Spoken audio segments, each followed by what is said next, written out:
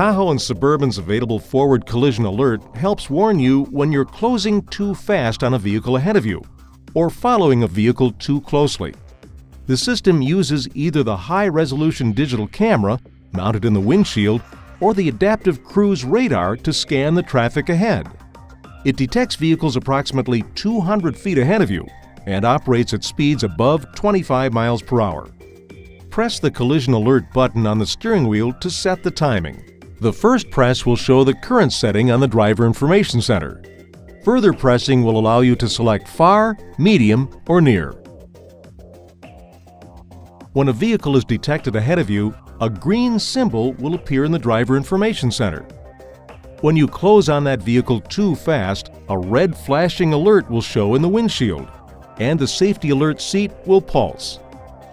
The vehicle ahead symbol in the driver information center will also change color if you're following a vehicle ahead too closely. If the system does not appear to be working properly, clean the windshield area in front of the camera before taking the vehicle to the dealership.